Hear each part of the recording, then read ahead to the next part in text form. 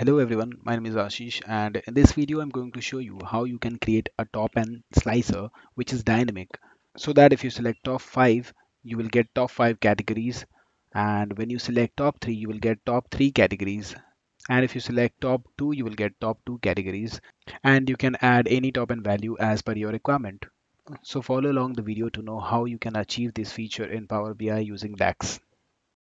Let's start the video. As you can see, I have a financial table where I have profit and product. So I'm showing profit by product visualization in this pie chart. Now I want to create a dynamic top and filter for my pie chart so that if I select top 5, it should show me top 5 categories in this pie chart. And if I select top 2, it will show me top 2 categories only. For this, first I will have to create a table.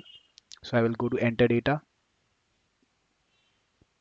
I will name it as top n. Let's give it as metric value and then sort. In metric, I will write top 5. In value, I want to write only the number from top 5, which will be 5. And in sort, write 1. Top 3, it will be 3. And then sort 2. Now one more, top 2, 2, and this will be 3. So this sort column is basically to sort this top 5, top 3, and top 2 values in a slicer. So our table is ready. I will load this table.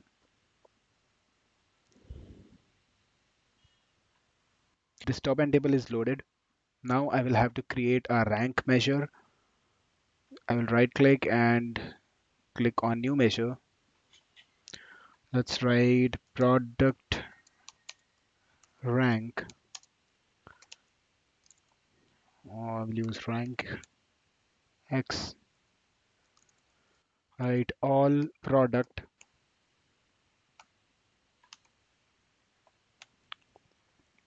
So it will consider all the products and it will exclude all the filters that has been applied.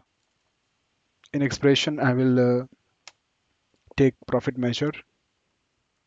In value, we'll leave this as it is, and in order, I will choose descending. And then let's choose it as dense rank. So here, if you choose skip, it can skip the ranking numbers, so which I don't want. Now close the bracket. Our product rank is ready. Now let's create one more measure, and this will be top n condition. So in this condition, I will check if the product rank is less than equal to selected value of value column from top and table, then it will return 1, else return 0. Close the bracket. Now I will add this top and condition in this visual level filter. Where is top and? Yeah. So let's add this top and condition here and show item when the value is 1. Apply filter. Now let's add a slicer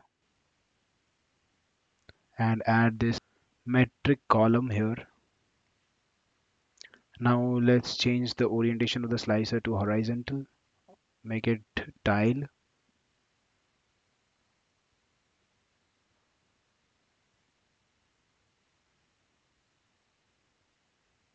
Make it single select.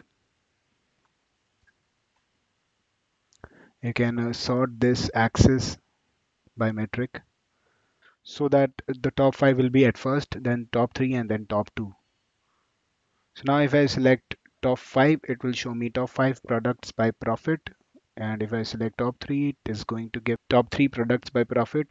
Whereas if I select top 2, it's going to give me top 2 products only. So that was it for this video. If you learned something new, do not forget to subscribe my channel. Thank you very much.